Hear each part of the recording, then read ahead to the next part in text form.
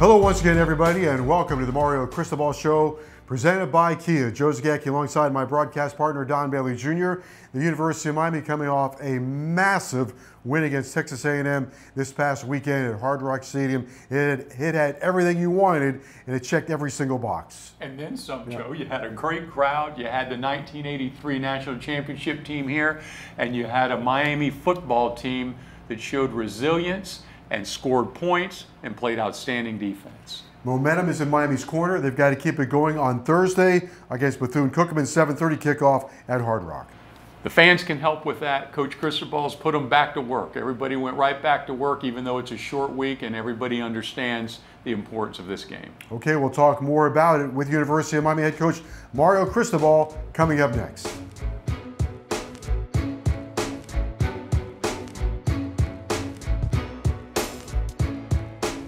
Hello once again, everybody, and welcome to the Mario Cristobal Show presented by Kia. Joe Zagacki alongside Don Bailey Jr., University of Miami head coach Mario Cristobal. Hurricanes coming off a 48-33 victory over Texas A&M at Hard Rock Stadium. What a magnificent day, Coach. Let's just start with that from your perspective. Just put into perspective what that kind of win and day meant to your program. Well, first of all, I think it was important to honor the 83 team that was there. That was massive for us. And then just for the players themselves, first and foremost, but for our team, our university, the community, the city, it was an awesome day through and through, top to bottom, especially because the team battled back from some early miscues and some adversity and just kept coming. And Hard Rock was electric, and it was an incredible day. We learned a lot from it. Grew a lot from it, and now all sights are set on the next opponent. Coach, you have a blueprint that has worked for you for many, many years, and you try and build resiliency, and that's through hard work and investment. And we certainly saw that you were able to handle it last weekend. No doubt. You know, you can read all the self-help books, and you could talk about it and have all the guest speakers that you want to on resiliency and toughness and fighting adversity, but if you don't present it in practice, if you don't create difficult scenarios and situations for your players on a daily basis, well, you're not really training them for it. All week long, they talked about how they were trained for this, they were built for this, and they were ready for the moment, and they did exactly what they knew they could do, and super proud to be a Miami Hurricane. And this was a great matchup of speed on the perimeter, which I thought you won there. Also a great matchup inside the line of scrimmage on size, strength, and physicality. Thought you won that. And then I thought your team kind of reflected its head coach, because your team was intense from the kickoff right until the last second ticked off the clock. They were, you know, it was interesting at halftime. There was a very determined look in everybody's eye, where everyone felt, hey, if we clean up our issues, we're going to be able to take over this game. It's not going to just be handed to us. We're going to have to play by play, series by series, quarter by quarter. And it might happen the last play of the game, but eventually we're going to have a chance to take over this game, and we can and we will. And again, credit to the players, man. They did it. Defensively, Texas A&M's quarterback, Connor Wigman, he is a guy, started 4 games last year, started the first game, of course, this year. Our game, no picks in his career. You come up with 2 of them, and you get a fumble recovery as well. Pretty impressive. Yeah, the defense, Coach Guidry and company, along with those players, they dialed it up and they just brought it. And a lot of that is a result of, as the game wore on, you know, we got to the quarterback on different, maybe not sacked him as many times, but certainly got to him, forced the ball out, forcing quick decisions, and sometimes not the best decisions, you know. So all in all, just a team, a unit effort, and the enthusiasm, the juice of that defense, especially with several guys getting nicked up and having to come out, was incredibly just satisfying and just awesome to see the guys, the way they support each other and pushed and fought, and they just kept showing a hunger and appetite to go out and get some more. Before we get too far down the road, Cam Kitchens is such a special player in person. He's a microcosm of him was the interception, and then he flashes that perfect smile. And he has got so many people rooting for him. How's he doing? He's doing well. You know, obviously we're fortunate where he's given the best medical protocol and services and care and monitoring, and he's doing really, really well. And we expect him to be really good in the near future. Coach, a new name to the roster, Jaden Davis, and glad he's here. Glad he's a Miami Hurricane. Wow, what a game he played. Yeah. I mean, and you know what? Everyone talks about the fumble, which was huge, right? I mean, it changed so many things for us in that game. But the stops, right? Those third down stops, just short of the markers, right? That cause a fourth down flinch and a penalty, and all of a sudden they have to settle for a field goal instead of getting 7. And Jaden was all over the field, all over it, and he's physical, he's smart, he's tough. Credit to him for coming into our culture and immediately jumping in, fitting in, and becoming just a huge member of this organization. And his hard work, again, paid off, and he played out there with a bunch of guys like him, just a bunch of really hungry dogs that want to go eat, and they ate. You have so many big plays in this game. It's hard to even figure out where to start. But the kickoff return, Rashard Smith, a beeline to the end zone, gets a couple of big blocks, one by Restrepo. It was just a thing of beauty. Yeah, you know, Santana Moss said it a while back, right? Big-time players find a way to make big-time plays in these big-time games. And the guys, they made them in when the games when the game was hanging on the balance. You know, really critical times, plays were made by different guys. I mean, you look at it spread all over the field. I mean, everyone had an opportunity to help us win this game, and for the most part, guys took advantage of it and made it happen. Coach, week 1, you rushed for 250 yards, and week 2, you throw for over 300 and 5 touchdowns, but you protected your quarterback. That's important. Absolutely. You know, it's I mean, Coach Dawson he's exceptional. You know, whatever we have to do to win football games, we're going to do. And right now, we're in a blessed situation where we feel we have confidence running the football, we have confidence throwing the football. We have confidence in our receivers, our running backs, our tight ends. Our offensive line is playing at a high level. And the best part about all this is that we got after all their butts today because they wanted to, because they want to get better. They're feeling an addiction to just betterment and improvement. And that's the job of our coaching staff and the team leaders to keep pushing those high standards that we have set and holding ourselves accountable to it. So it's a really good vibe, it's a really good mood, and we're looking forward to our next practice tomorrow in preparation for Bethune-Cookman. 300-yard game, 5 touchdowns for Tyler. 9th time in his career that he's gone over 300 yards. I thought he made some beautiful throws, and one of the things that's interesting about Tyler is he's one of those guys where there's not real high, not real low. He makes a great throw to Isaiah Horton, and it's as if he expects to make those kind of plays, so you don't see a big eruption of joy from him, because I think he has those high standards. Tremendous presence about him, very decisive. He has complete ownership of the offense. He knows what we're doing. He feels really confident knowing what the defense is doing, how quickly he can get to his reads, how accurately he can get the ball out in tight windows or in open spaces, his outlets, where he's protected, where he's not protected. His knowledge of the game just continues to grow more and more and more. But again, him as a leader, as a performer, as an accountable guy, he's been awesome. Coach, everybody has their why on why they play this game, and I think the why for Corey Flagg last week is he's from Texas and he wanted to go home and be able to talk about this the rest of his life. Yeah, I mean, he played well. It's important. He played great. He really did. He's such an important member of this football program. He does so many things. You know, special teams is something we don't get to talk much about, but his contributions on special teams, being a linebacker, being a guy that's been a leader on this team for a while now. Again, hats off to him for his performance, for his leadership, and for just bringing so much value to this organization. Coach Dawson has brought a lot of different things to your offense. One of the areas that's jumping off the charts right now is red zone. Almost perfect in the red zone in terms of, well, actually are perfect in the red zone scoring, and then touchdowns creeping up towards 70%. Those are pretty good numbers. And I always think in the red zone, you have to either be a great running team or be really creative. And it seems like you're trending toward both. Well, he's disappointed, so our players, that's not higher. We certainly had our opportunities to have some conversions and keep ourselves scoring sevens. Our defense feeds off that juice now. If you get our defense the opportunity to get after the passer and give Coach Guidry the opportunity to work, in favorable situations with the sticks, we're going to have a lot of fun. But Coach Dawson, the offensive players, the offensive coaches, they invest a lot of time. They did in the summer. They certainly do throughout the course of the week. And those minds, they collaborate really well. They do. They share ideas. Coach Dawson puts it together at the end of the day and then calls it. And again, it's a tremendous amount of credit to him and the staff.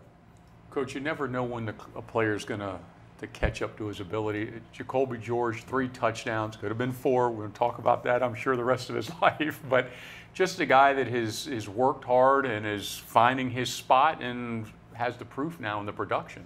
Great young man and a great family. And it's super important that all of us together just keep pushing him. Because the ceiling, there is no ceiling, you know? And a guy like that, you know, he's been here for a little bit, and he proved Saturday what a difference maker he could be on this team. What a great future he has. And it was fun to see him go out there and have that type of a performance. It was better to see him bounce back after the miscues.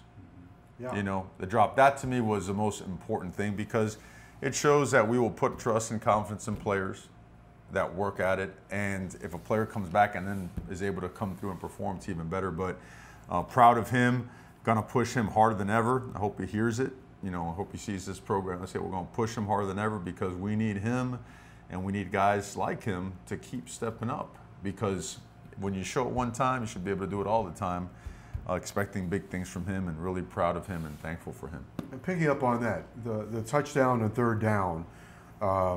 He bounces off a guy, gets into the end zone, but maybe the bigger part of that topic is that was such a big play, because in the new rules, that clock is ticking down. They're holding on to their timeouts. It's a very big play, right? Because if you don't get the first down, they still have 2 timeouts left. What does that play just say about the mentality of the University of Miami? Games kind of hanging in the balance, and you throw it down the sideline for a 64-yard touchdown. Yeah, no, we had made the decision, and that's Coach Dawson's mentality anyways. It's not like he had to be informed of anything different. We were going to stay aggressive. In a game like this, you're not going to take the eye out of the ball with 6 minutes to go. You got to keep trading blows, right? And then you got to get your stops. And the players really, really trust him and the scheme, and he trusts them as well. And we had practiced that a bunch and felt really good about the matchup. And again, just a perfectly executed protection, snap, throw, catch, all that. The bonus stuff that's strength and conditioning, right? Yeah. You know, be able to catch it, you know, take on a hit, keep your balance and body control. Picture face mask. Face mask, yeah, that's something that's new for me. But absolutely, you know, a lot of things were validated on Saturday. A lot of hard work, a lot of time invested, a lot of really good things were validated. Coach, you never fail to thank your scout team. You said if we're going to play great on Saturday or Thursday, we've got to get great production out of our scout team. And you even recognize those guys each week, the ones that stood out.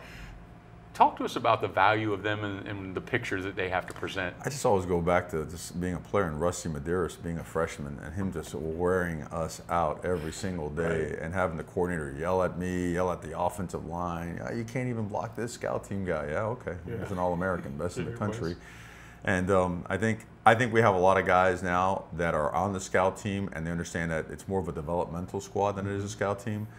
And they understand that they have to go hard to help us win the game, but also to develop. Because in essence, when we run a scout team, we change the terminology to our calls, so they're running our systems. You know, so whatever, even though it's somebody else's particular, we call it as we would call it, or as similar as we can, so that they get double reps at what we're doing. And they bring it, man. They bring it. They don't flinch. They're not gonna bow out. They're not gonna brother-in-law it, right? Remember that? And during the scout team days, they're not gonna do that. And we've got a lot of production, a lot of quality reps, and you could ask our players. You really should ask our players how valuable and how instrumental the scout team has been in helping us get better. All right, Coach, we'll talk more about Texas A&M and Bethune-Cookman coming up Thursday at 7:30. But right now, time for our high performance moment of the week, presented by Kia. And what a moment this was, Don Bailey Jr. Brashard Smith breaks this thing open on the kickoff return. And he does, Joe. It's a middle return. Does a nice job fielding it, but watch Restrepo. I mean, he just absolutely lays out the defensive player, and it just opens the door for Rashard Smith to take it to the house. Rashard Smith goes 98 yards on this kickoff return, just a beeline to the end zone, and gave Miami all sorts of momentum. Also gave the crowd a lot to cheer about. That is our Kia High Performance Moment of the Week. Rashard Smith goes 98 yards against Texas A&M for the touchdown, helping Miami to their huge win over the Aggies of Texas A&M.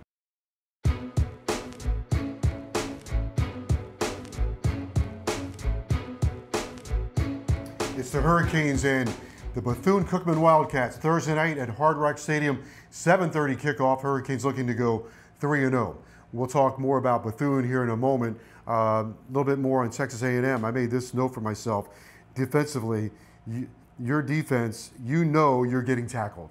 When they hit you, you know you're getting tackled by your guys so far. We're improving. Yeah. We've improved our tackling, and it's in the way we practice. Thud is a real thing, and it's never good enough. Like if you're out there Tuesday and Wednesday, you're like, man, did we thud up well enough? Are we going to tackle well enough? And when you emphasize it and it looks good, well, you got to emphasize it 1,000 times more. So, but that is, again, that's practice and preparation becoming game reality. That's all that is. And we're going to keep improving on it. Coach, talk about improvement. Some basic stuff. Basically, a year ago, you went to College Station, we lost a football game, and a year later, you come to face that same team and you beat them 48-33. What are some of the foundational things that are now becoming cemented in place here at this program? True resiliency. I mean, that's what sticks out, right? I mean, I felt that, but again, anytime you rebuild something and you have a change in culture, I mean, you got to be willing, if you really believe in the culture that you're trying to implement, you got to be willing to take some kicks right to the stomach, you know. Mm-hmm. But what really stands out is like a true commitment to the standard, improving. We're not all the way there yet. We're not. I would never lie about that. We're not, but we're getting there. But real resiliency, because I think the players would tell you. They'll tell you that a year ago, that block punt, that muffed punt return would have been the end, you know? And these guys, I mean, they ran out there on defense like, let's go, man, let's get a stop, you know? And that's different. That changes the energy. And, you know, belief is a real thing. And belief in, like Coach Johnson used to tell us all the time, you know, he used to call it swagger. What was swagger? Swagger was confidence, right? Confidence not because you woke up and say, hey, I feel good about it. It's because you put in time. They've invested the time. You know, they should feel good about any situation, and they'll tell you that there's no bad play, there's no injury, there's no bad call that we can't overcome if we just, and you know, so. James Williams and Cam Kitchens, they were going the whole distance, playing so hard in that game the other day. As the game goes on, what do you think their effect is on the opponent as the game goes on? Because those two guys cover a lot of ground and they're really physical. Yeah. And I would think that at some point, either physically or mentally, it must have an effect on the opponent. Well, they're always there. I mean, if the ball's thrown or ran, you're going to see 5, you're going to see 20. They're going to be around it. And a great, you know, we haven't spoken enough about James. James played as good of a game as you can play, you know. And yeah, he plays with an edge. I get it, you know, I do. And you know, we're going to keep getting better at that stuff. But brother, that guy plays the game the way it's supposed to be played, physical and hard, right? And that's something that I think has been missing for Hurricane football for a while. Yeah. Okay. And he plays with a big smile. You can see, not everybody loves football, but he finds joy in football. Well, how many 6'5" safeties have you seen? I mean, 6'5" if he's hunching, right? I mean, he's a real one. I think that he is the perfect fit, and this scheme is perfect for him. He's perfect for the scheme. Coach Guidry, Coach Adai, they have a strong relationship with him, and I think he really does trust them to put him in the best position to make plays. Coach, you are so committed to strength and conditioning, and I always look at yards after catch as something that's proof. I mean, even at a skilled position, but you had over 240 yards of yards after catch. That tells you not only you're fast, but you have good conditioning and you can break tackles. Getting better, both making guys miss and just sometimes tearing right through tackles, literally escaping, dipping a shoulder, dropping a step. I thought Restrepo's was perfect on the sideline, right, where he caught the ball was placed where you want it placed because it naturally turns you, but to be able to drop step, dip the shoulder, and then come out at full speed, I mean, that's really, those are game-winning type plays, right? Those are the hidden yardage pieces that end up being points, and certainly the difference in the game. Bethune-Cookman is here on Thursday night, 7:30 kickoff at Hard Rock Stadium. What are some of the things about Bethune-Cookman that you need to concentrate on? They probably have a lot of guys that think, hey, we could have played for Miami or some other team in the Power Five. What are some of the keys that must be accomplished against Bethune? Sure. Well, defensively, they're just very disruptive. Yeah. I think they have almost 14 tackles for losses, and they do it because their front is active, it's athletic, it's big. They move them around the bunch. Seldom do you see them just play static football where they're just sitting there. Their stunts and their pressures, they do a good job disguising them. When they get there, they know how to tackle, and they're fast. Overall, their team speed is excellent. They run well. They strike in man coverage. They're extremely effective. They can play man. Well, anytime a team can play man coverage, right, they can add a guy to the box and making it difficult for your numbers, for your angles in the run game. Just really impressed with their defense. Offensively, their quarterback is doing a great job. I mean, he's completing almost 80% of his passes. Just really fast, a fast athletic football team. Explosive capabilities in the return game on special teams. Just again, Coach Woody has done a really good job of putting the pieces together. They got a good football team.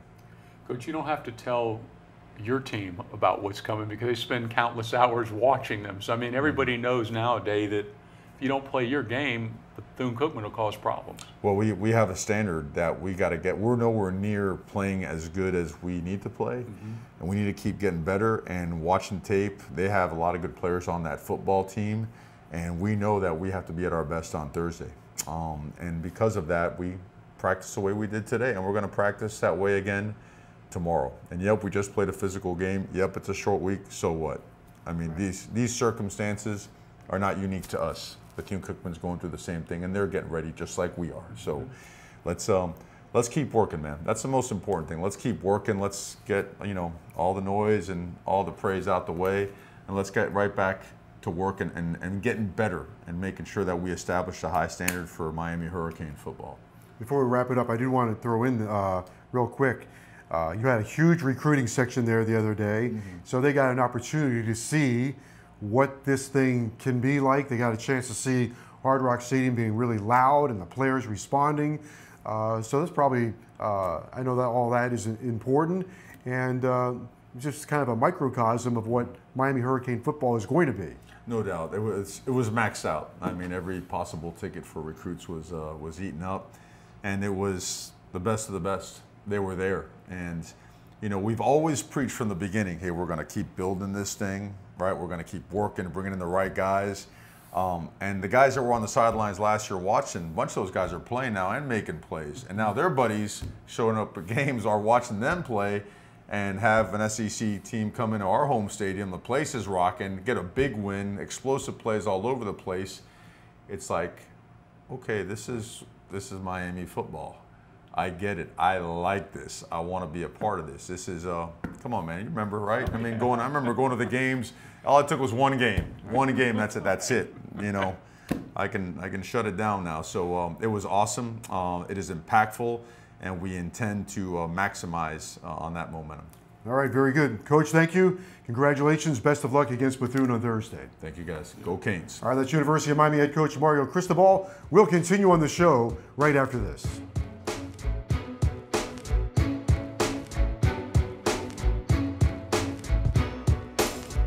Happy to welcome you back to the Mario Cristobal Show presented by Kia. Joe Zagacki, Don Bailey Jr.